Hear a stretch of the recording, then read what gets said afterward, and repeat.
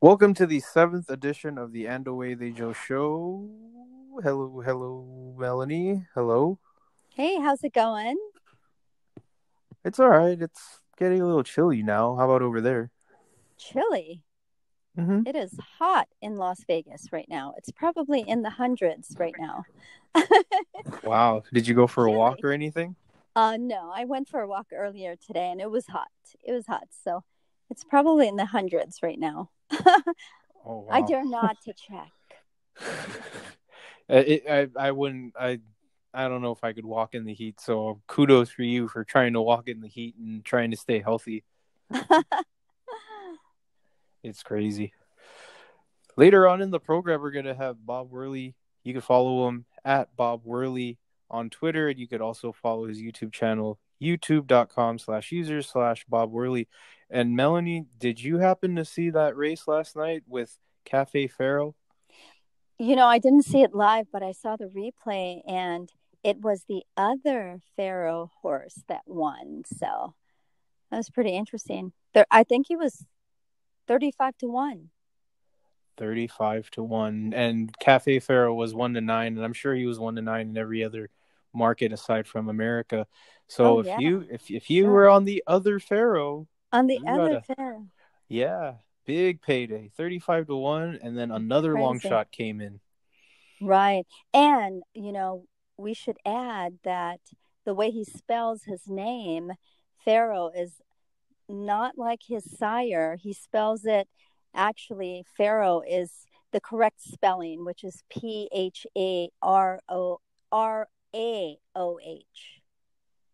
So Oh, that threw me off. what? So American Pharaoh's name's been spelt wrong this whole time?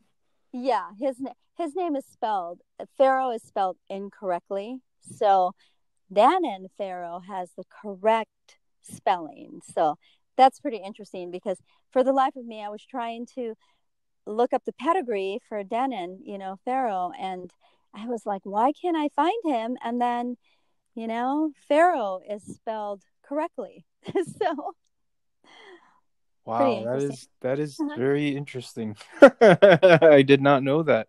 It's But tricky.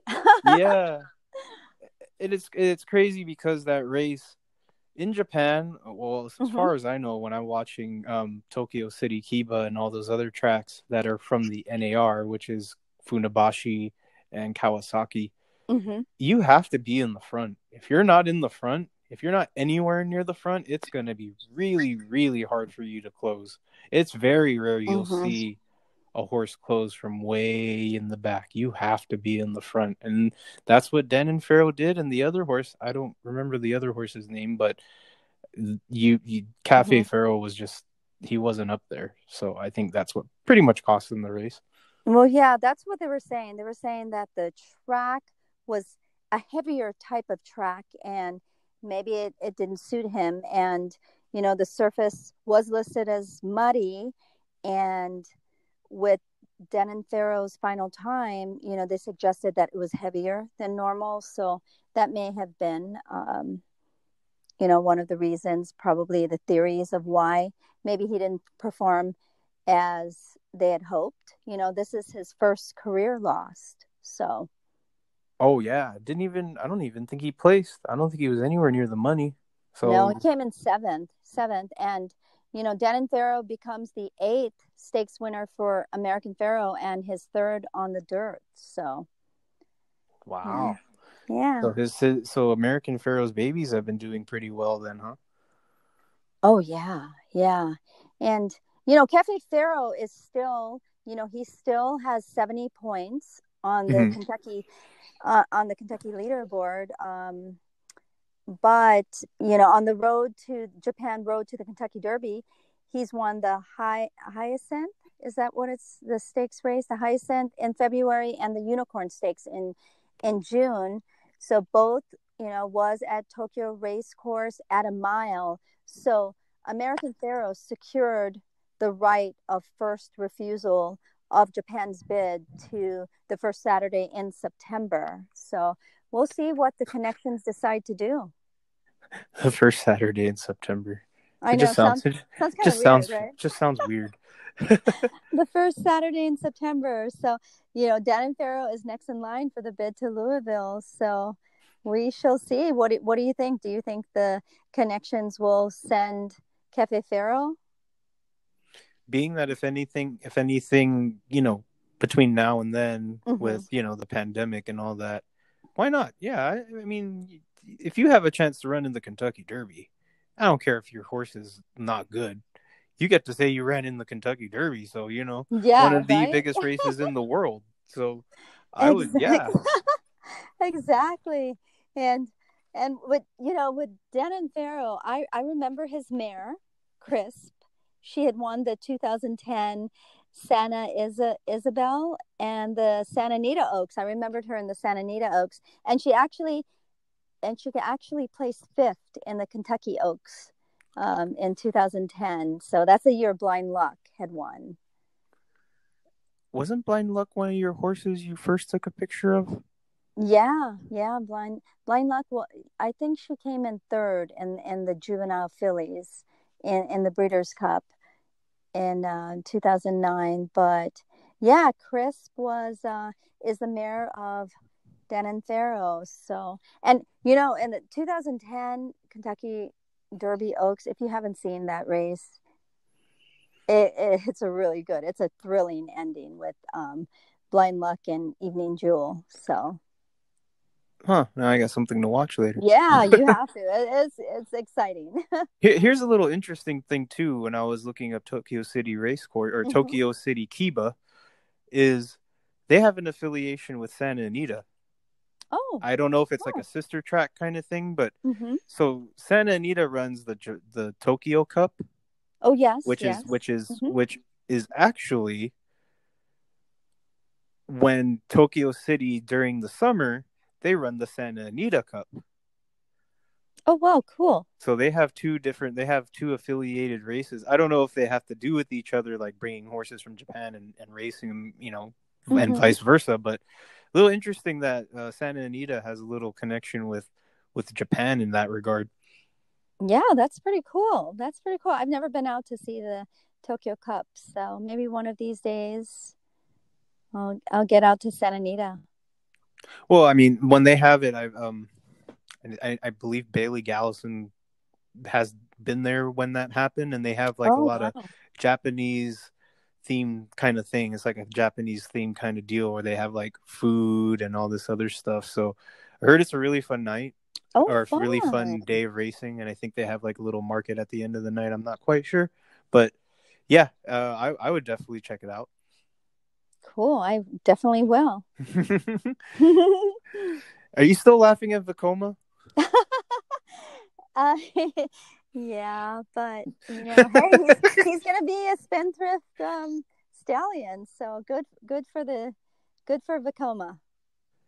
I just I it's just I didn't notice it, and it was funny because I don't know if I mentioned in the last podcast. I don't think I did, but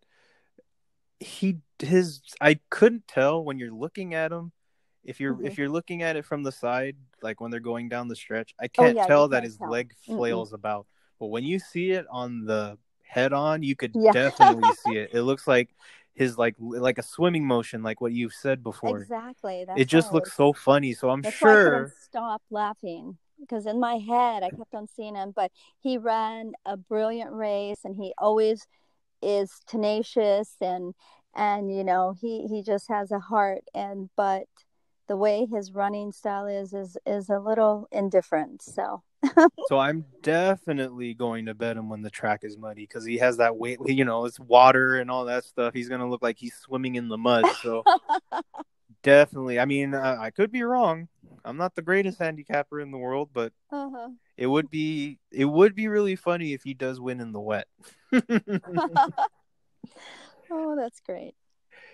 Now we're gonna have Bob Werley talk about his career calling races in Japan and a little bit about himself. And you could also follow him on Twitter at Bob Werley and his YouTube channel, youtube.com/users/Bob Werley Melanie. Thank you so much. Hey, there's going to be the Bluegrass Stakes coming up. You're going to be watching that, right? Oh, definitely. Yeah, I haven't looked at the field yet. I haven't looked at the forms, but definitely will be checking it out. Didn't you Yeah, say we'll a be. filly is running? Yeah, Philly's running. Awesome. Swiss. Give me a second. Swiss. I should have been more prepared. Let me find it. Swiss skydiver. There we go. I was gonna say it was like something like Skywalker or Sky something. So Swiss skydiver, and I believe she's the favorite too. wow, interesting. That'll be exciting. Yeah, we'll be talking more about it next week. Definitely. All right, Melanie. Well, you have a good night, and thanks for joining me again. Yeah, no problem. Danon Pharaoh right up alongside him as they go around that fourth and final corner. And down the stretch they come on the inside. Daime Koidada on the outside. Danon Pharaoh. Danon Pharaoh has a step now on Daime Koidada. Daime Koidada trying to hold true on the inside, unable to do so. Danon Pharaoh now trying to increase its lead. A furlong and a half to go for Danon Pharaoh. It's looking promising, but Daime Koidada not giving up. A furlong left to go. Half a furlong now. Danon Pharaoh holding on, pulling away now, and Danon Pharaoh in for the victory. Today on the program, we have Mr. Bob Werley here. He is a Tokyo-based actor, but also calls the horse racing for Sky Racing World and for the NAR. And last night, he called the Tokyo City Kibo race. Bob, how are you doing today? Great, Joe. Thanks for having me on the show. And good to talk to you semi in person. What is it? Arashimasu? Is that how you say it? I'm not sure what you're trying to say there. It's like welcome in Japanese. Irashaimasen. Yeah. Yeah, You could say that, okay. yeah. I totally butchered that. You did, but I thank you for trying. And I've been in Japan for 18 years, so I don't always get it right either. So don't worry about that. So, Bob, I just wanted to say thank you. I appreciate your time, and I know that you moved from Japan from living in the U.S. Probably right after college or so. What made you decide to move from Japan? What part of the States are you from? Well, that's a lot of information to cover there. But I'm originally from New York. I grew up in Western PA around Pittsburgh, so always go Steelers. And I actually, when I was in university, I had a couple of Japanese friends. I was studying theater, and one of my friends, she invited me and a couple of friends back to her hometown in Japan during the winter break. So I took a month and I went to Japan and just kind of fell in love with the country. And then I decided sometime after graduation I wanted to move to Japan just to see what it was like. And a couple of years after I graduated, I had the opportunity to move to Japan, and I was like, okay, cool, I'll go for 2 years. And then I just never left. Oh, so you never? Well, I mean, I'm sure you've come back and visit like your family here and stuff, but I it's do every been once in a while, yeah, but I've been in Japan so it's 18 been years mainly solid. your life now is living in Japan. Oh, yeah. Wow. But have you followed any of the U.S. races at all here, or have you done any of that, or follow any kind of international racing at all? I mean, to be honest, no, I really haven't. I mean, of course, when it's the Triple Crown, I'll watch that. Um, but other than that, I'm just a big sports fanatic overall. And so, of course, racing is one of the sports. So any sport that's out there, I'll watch. Literally. I mean, I watch, now that I'm living in Japan, I watch badminton and ping pong or table tennis. So I'll watch anything. And horse racing is just something that I've had an interest in, but I was never that laser focused on. I think my family didn't really watch it growing up, so of course I didn't get into that much. Of course, yeah, Triple Crown anytime, Belmont Stakes, Kentucky Derby, if that was on, it would be on TV and we'd all watch it. But that was pretty much the extent of it. And I think when I was growing up in Pennsylvania, there wasn't that much of a racing scene in Pittsburgh. There is a little bit more now. There's a bit more betting now. And you could also follow Bob's YouTube channel. It's YouTube/users/Bob Werley. And I've been watching a lot of your stuff here. And one of the ones that I was watching was the Tokyo Cribs. Oh, yeah. Okay. And that one was actually really funny because it was like trying to be cool but awkward at the same time. And if you guys haven't seen it, you definitely should check it out. It's under his movies and stuff that I've been in playlist. Right. So Bob, like that was like one of the funniest things I've ever seen. Yeah, that was I belonged to an improv group, the Pirates of Tokyo Bay, and we put that together with some filmmakers that we enjoyed working with, and that was just a blast to make. I mean, it was pretty much all improvised, the whole thing. So we had just kind of an outline, and then we're like, all right, we're just going to make a spoof of, MTV Cribs. And yeah, it was totally that trying to look cool while being awkward. So it's kind of, it's a true story, really. It's biographical of me always trying to look cool, but being awkward. Oh, that brings me to the other one that I've seen, which is called Gaijin, if I'm pronouncing it right. And that's something that has to do with foreigners that come to Japan. And there was another video that I saw of you doing that too. Is that what it's really like in Japan when you're a foreigner? I mean, yeah, pretty much. Um, it's, you can get by on so much here, especially if you're an English speaking foreigner, because you can get by on so much just speaking English and just kind of, yeah, being like a bit of an attraction in yourself just because you are a foreigner and getting away with that. You can play the gaijin card a lot where you can like, oh, I don't know, please help me. And people will help you. So. And I don't want to spoil it, but basically, it's American guy meets a Japanese girl, and then finds out she speaks English, and then history happens from there. And I Right. know you were a big actor over there in Japan, and then the horse racing came about 3 years ago, and it was funny because we were trying to figure out who is this guy calling the English races for like the longest time, and you happen to actually comment on one of my YouTube videos.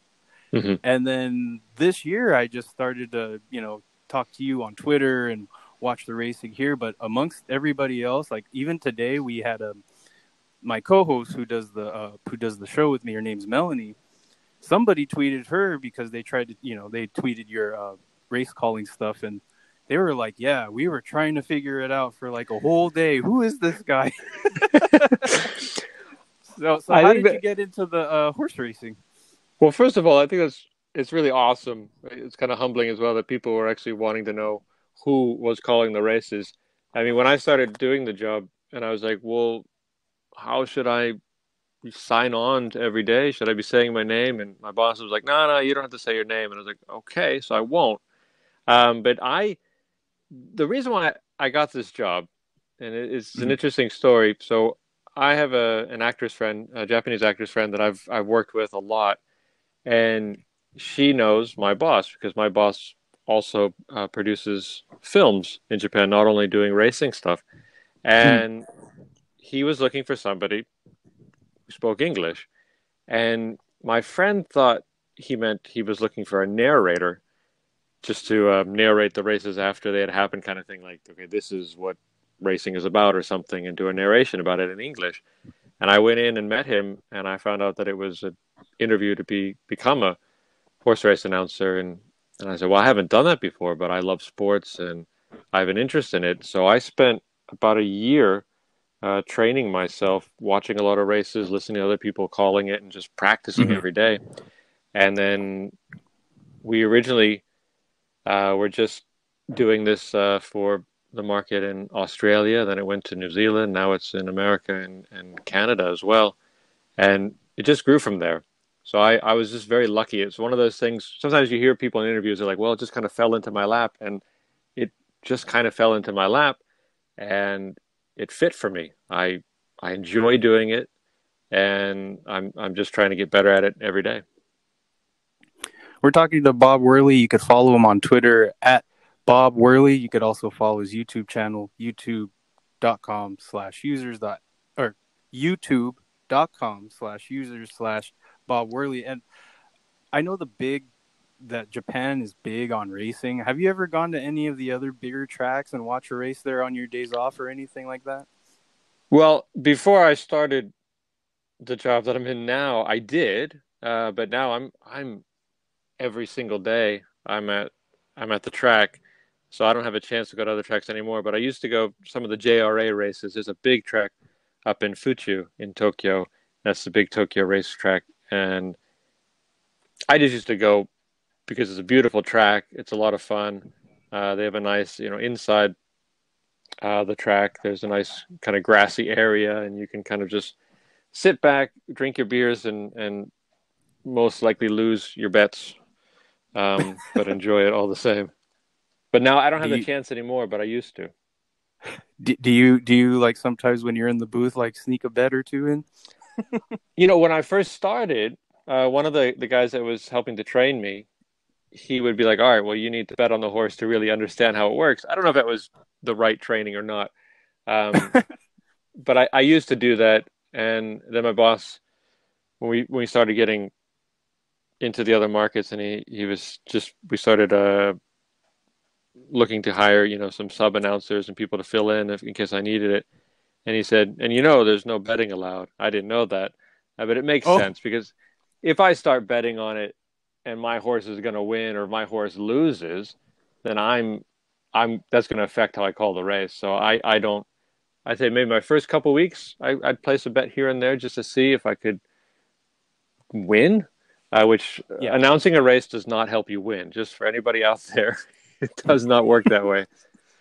Um, there's no correlation to announcing a race and being able to win. But I don't bet on any races anymore.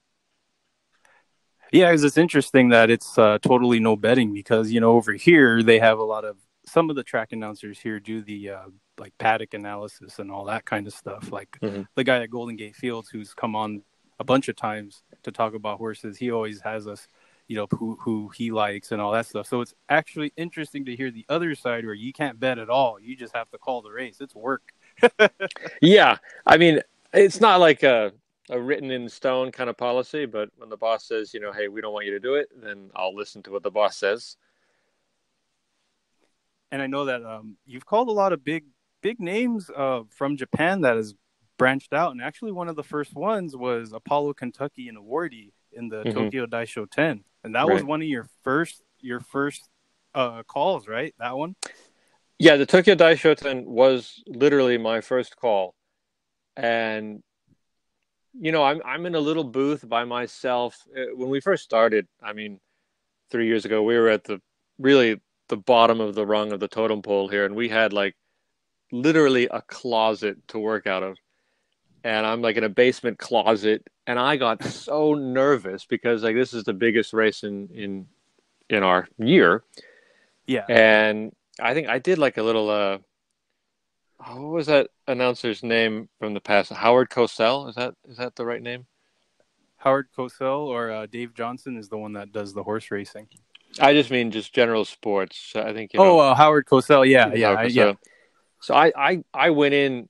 Well, I was calling the race, and I noticed, like in the middle of my calling of the race, that I was slightly going into a little Howard Cosell action, and I don't know why. It just started coming out the way. And all right, and I just started going into this little Howard Cosell thing. I could hear it in my head that I was sounding like Howard Cosell, and I'm like, "What are you doing? You're not Howard Cosell." But I was so He, nervous. But I mean, it helped. I mean, I'm sure that was like, I mean, I can't imagine like that was your first day doing it, and they just threw you out there, and then you had to call this really huge race. Which, if you ever get to watch it, it's on YouTube. Just type in Apollo Kentucky. It's like one of the first ones that you'll see on YouTube that Bob actually calls, and you actually know for the first time calling, I was like, wow, this guy's really good. Thank you very much. I appreciate that. I'm happy to hear that because, you never know. I think, being an actor, you never know how good you're doing. Mm-hmm. Do you know what I mean? Because you can feel good about a performance or you can feel good about something that you did. But unless people that you don't know are watching it and telling you if they like it or not, you really don't know. Friends aren't always going to be honest with you, right? They're going to be like, hey, yeah, Bob, you're great. We love you. And then they'll turn around and shake their head. But when you Yeah. when you have when you have people that you don't know actually enjoying it, that's when you know, like, okay, maybe I did something right. So I appreciate that, and thank you for plugging me that way as well. Well, I mean, watching last night's race with Cafe Pharaoh and then the other Pharaoh winning was actually a really good call. And, it's been out there on YouTube, but the Sky Racing people tweeted out your entire call. And I tried to do the same thing. So it was like after the nerves, after all that, I mean, you just start getting used to it. Oh yeah, I mean now I feel much more comfortable calling the races, and yeah, last night's race was a phenomenal race. I mean everybody was looking for Cafe Pharaoh to win. It was kind of almost like a set in stone kind of thing that he was going to win. I mean he was a heavy favorite here in Japan. I'm sure he was a heavy favorite everywhere else. Mm-hmm. And Danon Pharaoh, who ends up winning it, was not at all on anybody's Yeah. radar. I mean, No. basically, it finished almost dead last in his last race. Wow. Sure, both the Pharaohs have the same father, which we want to talk about the father with all the different mothers, but it was the same father. But boy, I guess those genes really kicked in at the right time for Danon Pharaoh. Did you have a yogurt after? Because his name is Danon. I should have. Because you need the sponsorship wherever you can get it. I really should have done that. I didn't even think about that. Oh man, golden opportunity lost. Well, I Joe, mean, it was you got to tweet this to me before it happens, Joe. Okay, next time. Yeah, I know, and I tweet you during the races too, which is funny. But I mean, it's like you've done commercials and all that kind of stuff too, and voiceovers. So it was like actually really interesting that from where you were as an actor to becoming a horse racing commentator. So it's really intriguing for people that have not followed Japan racing. Yeah, I mean, I don't think I don't think it would be the typical story of how somebody became a horse race announcer. Yeah, but I mean, it was kind of a weird career path, though. Yeah, definitely. I mean, I think in a way that because I do improv and I do regular acting, straight acting, and I think the improv really helped out because you don't know what's going to happen in a horse race, and you've got to be able to think quickly on your feet. And you mentioned that yesterday, like how can I call a race with a horse named Poo Poo? And it's fun, because my bosses at the track, they don't really speak English, so I can have a little bit more fun with what I say. And absolutely. One of the first times I called a race with Poo Poo being in the race, and just everybody, it is spelled P-U-P-U, but anyways, first time I was had Poo Poo in a race, he finished second. So Poo Poo was number 2, and I made sure to say that. Oh my God. Oh wow. They have a lot of interesting names, and it's funny because like watching a lot of you now, you have a lot of different little quirks, like in was it Kawasaki with the lead pony, the ladies waving to the camera. I thought that was, you know what, I'm gonna be honest with you, I took that I say hello in the beginning of my podcast in honor of you. Oh, do you really? Yeah. That was actually, again, that was one of those things that, and I think the improv helped me because the ladies came on and I wasn't expecting them to be waving. No other track was waving at us. So I just said, hello. And my bosses started laughing and everybody. And I just enjoy saying, I wish the other tracks, they would wave at me so I could do it more. Well, one of them, Funabashi, had the mask. So I'm surprised that they're not waving to the camera. Yeah, and I've tried to find out. I've been researching about the masks, and as of yet, they're not selling them. And I'm thinking again, that's my not having yogurt after Danon Pharaoh wins was a missed opportunity, and for them not to be selling the masks, that's another missed opportunity. Just a couple more minutes here with Bob Werley. You can follow him on Twitter at Bob Werley, and you can also follow his YouTube channel, youtube.com/users/Bob Werley. And I know there's other calls that are little trademark calls that you have now, like down the stretch they come. And one of my favorites is in for the victory. But last night was there was one where you said when the horses were bumping each other, there was a little bumping and grinding going on. Yeah. I just could not hold it anymore. You called me out on that one, and I realized, the second time I said it, I was like, this is the wrong phrasing. I really shouldn't be saying bumping and grinding for a bunch of horses. But, you can't control it sometimes. These phrases come out. Yeah, no, that's what makes every unique experience with the callers. There's a lot of people. I'm sure I sent you the video of the guy Hmm. saying the 69 thing, and that was hilarious.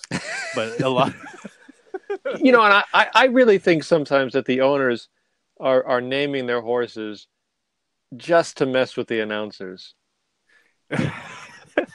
There's a lot I'm of them. I mean, there's a lot of crazy names. I've seen, and I've showed you some from yeah. Japan. So it's actually really funny.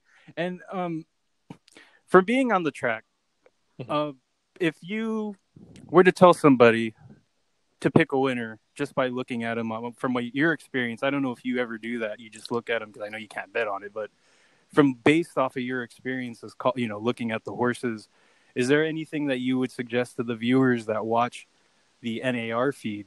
If there's anything that you notice, because from what I notice is you got to be fast, you got to be up at the front, because if you're from Mhm. like far behind, you're not gonna that horse isn't gonna win. And I've had to yell baka a couple times when that happened. I mean, it is very rare. You don't see as many times when they come from last to first. It happens very rarely. I mean, for me, I I don't notice as much about the horse itself, to be honest with you, as much as it is the jockey on the horse, because there are some of the jockeys in the NRA. I mean, of course, Mr. Mataba, he's the living legend. He has the most victories. He's the winningest jockey in Japan's history, and he's still running. He's been racing longer than I've been alive. So Oh wow. I know. Whenever I think about that, I'm just like, wow, how is he still alive? Um, and he gets injured every year, and I mean, he's pushing 60, and he's still recovering from falling off horses and getting trampled. I don't know how he does it. He's superhuman. But so there are some of the jockeys. You look at Mr. Mataba, Mr. Mori, Mr. Yano, Mashima, and Sasagawa. Those jockeys, when you see them when they're going to be on a horse, that kind of tips the tables a little bit in their favor, whether the horse is looking good or not, just because of their experience and Oh. how they know to run the tracks. So for me, a lot of the times, and if you look at Japanese betting sites, you notice that a lot when some of those jockeys are on the reins there, that they're going to be heavily favored just because of their skill rather than the horse itself. Also with the French jockey Mikhail Michel, I'm sure that she Mm. was running amok over there before the pandemic happened. Hmm. Yeah, she So, you know she got a lot of people interested in her because it's a male-dominated sport, and the people watching it are, we'll just say, as a American slang, um, a lot of thirsty viewers. So she was popular just because she was beautiful at first, and then she started winning races, and people were like, "Oh, we need to start taking her seriously." And she was a great jockey, and I wish that she had been allowed to stay, and I hope she's able to come back because she was finding a lot of success before she left. And I think if she was able to come back, she would find a lot more success. We're starting to have a lot more, not a lot more. We have two regular female jockeys now, and if we oh, had more I female jockeys, I think the better.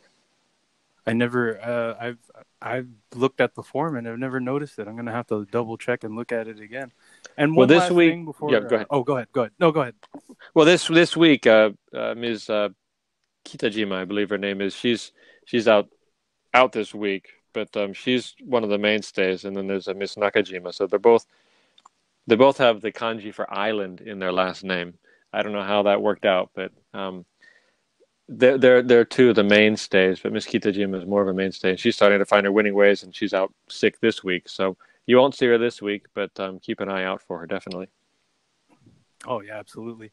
And well, first before we go, I wanted to say I you were right about the Mikhail Michelle thing, because when I go on YouTube and type in her name, there's some people that do videos of her that are kind of weird, but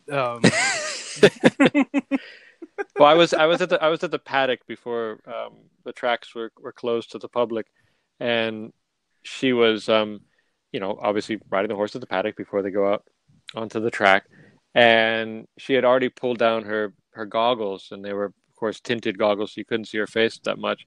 And a lot of the guys that were standing at the paddock they were talking to each other, of course, in Japanese, and they were just basically saying like, "Oh man, she's got her goggles down. Why does she have her goggles down? I want to see her face." Like, you're Oh my you're supposed to be coming for the racing, man, not for oogling the women. God. Yeah. And one more thing before you go is what is I don't know how to say this. See, I'm sure you speak Japanese, so what would be like a cool thing to say, like as far as like trying to, learn a little Japanese? What's like a funny phrase to say? You don't have to say it in English. You could just say it in Japanese, and then we'll try to figure it out from there. But you could say something that's actually, we'll figure it out. What is a funny phrase that you could say in Japanese? A funny phrase that I can say in Japanese regarding anything? Anything. Oh, well, you are putting me on the spot, Joe. I mean, a funny phrase that you can say in Japanese. This is only for people in Japan would actually probably understand this. But let's just say I'll set the scene. So Okay. you are at a fruit or a dessert buffet, and there's fruits, there's cakes, there's other things. So you go to the fruit section, and you would just say, "Suika kudasai, pasmo janakute suika." And oh my God. it's I'll explain it to you just to make it easy. So suika is a Japanese word for watermelon.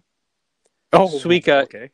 Suika is also a product for it's a Japan Rail. They have their little IC card pass you could just touch on to the IC reader and enter the station, and it's called a Suica card. Now, there's competing train companies, and they have a card called Pasmo. So if I say Suica kudasai, that means watermelon, please, but it also could mean the train pass. So I say, please give me a watermelon, not the other train's pass, but a watermelon, please. So it's a kind of a double meaning of the word Suica. Oh, wow. I didn't know that they have. Well, I guess there's a lot of words here that are like that too. But... Which the Japanese would call that joke an oyaji gagu, which means like an old man joke. So it fits for me. Oh, like a dad joke, kind of, sort of. Exactly. Well, thank you, Bob, for being on. I really do appreciate your time, and we're going to be watching a lot on Sky Racing World, and you could also follow the Sky Racing World Twitter at Sky Racing World, and you could also watch Bob on Sky Racing World at skyracingworld.com. It was a pleasure to have you, Bob, and you're going to be calling tonight, right? I will be. I got to get ready to go to work. I got to shower and get out the door. Yeah, and not a lot of people can say that. I'm going to get ready for work. I got to go call some races. I'll see you guys later. But hey, all right. I'll be masked up. Don't worry. I'll be masked up. All right. No bumping and grinding, okay? I'll try my best. Thanks, Joe. All right. Thanks, Bob. Hey guys, Joe here. Thank you so much for listening to the podcast, and I hope you enjoyed it. You can follow Melanie on Twitter at SkimTheRail. You could also follow my Twitter at @_AwayTheyJoe.